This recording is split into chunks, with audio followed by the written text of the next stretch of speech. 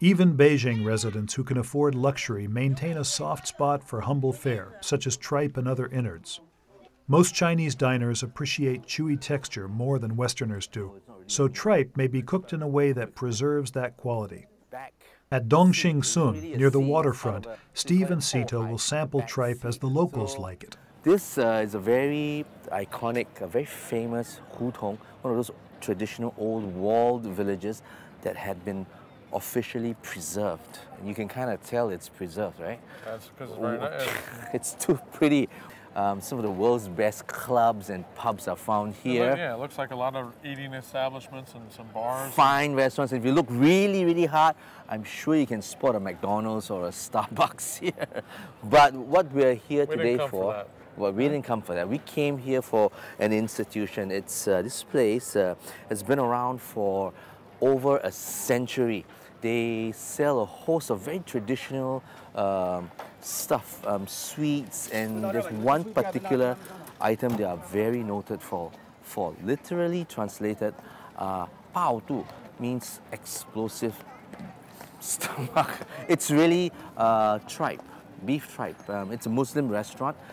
It's the way they do it, and you gotta eat it. You know, so tripe is tripe. You're gonna watch them prepare. Let's go good. to this place.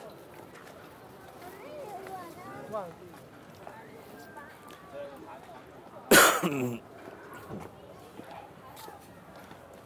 you say 100 years it's been here? Now, this is state-run.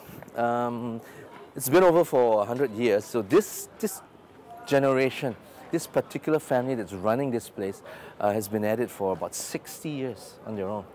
So you're gonna meet a nice little old lady and a husband that's been toiling here for 50 years.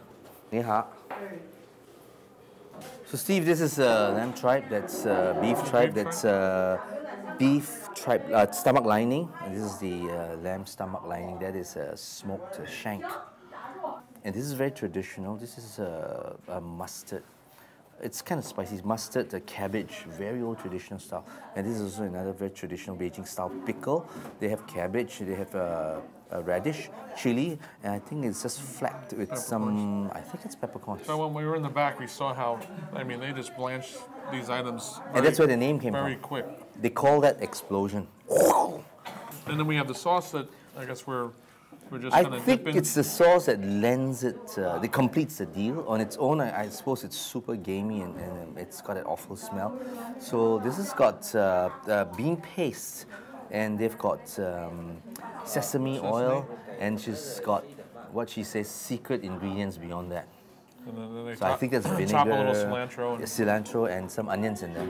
Preparation-wise, you can see how easy it is. Oh, just very simple. It's just there's fresh. no fats or whatever. There's no involved fats in the cooking. put in, but too much of anything good. And plus, then you have your vegetables, your pickled vegetables, which should counteract any of that richness. Ooh, it's got that hint of wasabi in there.